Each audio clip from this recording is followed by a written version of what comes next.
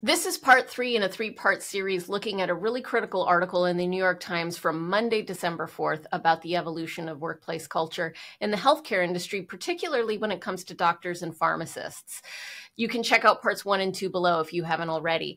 In this, I want to identify the feeling that the doctors are having that they've lost a sense of status. Once viewed as one of the most elite professions in America, they are now feeling like cogs in a wheel. And there's actually a doctor who says it doesn't matter if you're a fulfillment worker at an Amazon warehouse or a truck driver or a doctor anymore. The feeling of being a cog in the wheel is the same for everyone. When corporate leaders make employees feel like they don't matter and that they are just tools to achieve a series of metrics, disengagement happens and unionization happens, which is what this article is talking about. Another important thing that this article highlights is the importance of allowing those that are on the front lines, whether they be doctors or whether they be retail clerks, to make decisions in how to best serve their customer, or in the doctor's case, their patient.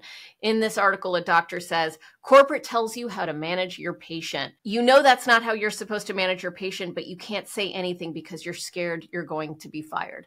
That power dynamic that is inherent in any corporate structure silences the worker. Whether that worker makes $400,000 or whether that worker makes minimum wage, workers are incentivized to be quiet because they're playing a game, because there is authority above them, authority of their salary, authority of their employment.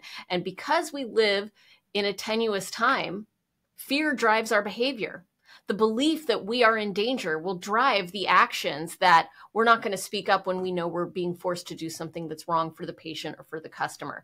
So the best thing a leader can do is coach to the belief that there is nothing to fear, that their feedback is welcome, and create that psychological safety.